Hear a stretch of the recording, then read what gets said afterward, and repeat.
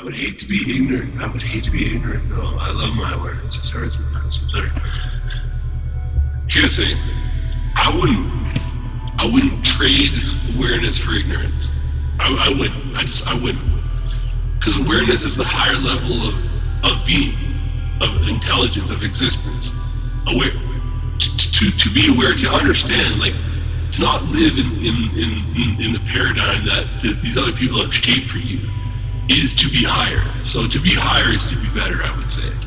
To be more aware with the truth is to be better, for sure. I don't want to live down in the bullshit, but the bullshit would be more, I guess you don't have to live in that torture in yourself of like what the fuck?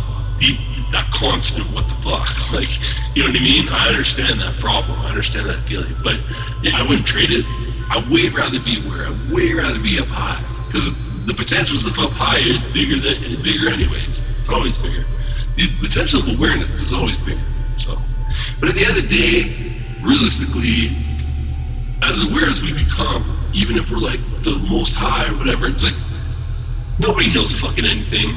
No human knows anything. I think it's an actual fucking joke that any human being thinks that they can preach that they know about God, or they know about science, or they know about this, or they know about that, or they know about food, or they know about that, or the chemicals, drugs. No one knows anything. We all came out of a pussy from a dick. Your dad's dick fucked a pussy, and the pussy spit out you. And we all came out, preacher, president, all that shit, CEO, bum on the street. We're all just a human, and none of us, not one of us, are smarter than nature, Mother Nature. So, space, trees, ground, rivers, universe, we're all part of it. None of us are smarter than it. We're just a fucking piece in the mystery. No, none of us know for real. Not one of us. Not one of us. No. Not one of us. No. For certain, if there is a God. And if there is a God, well then how the fuck did they come to be? And that's just another next mystery. Because it's infinity. None of us know anything. And that's the shit.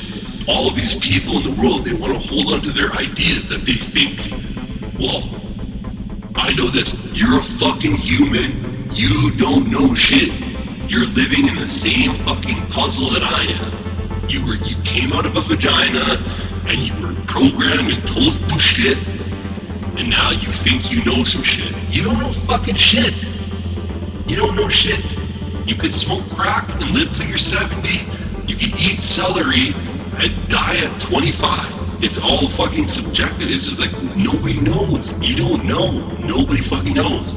Everything in terms of beliefs, systems, and shit like that is perpetuated. And it's all around money. It's money.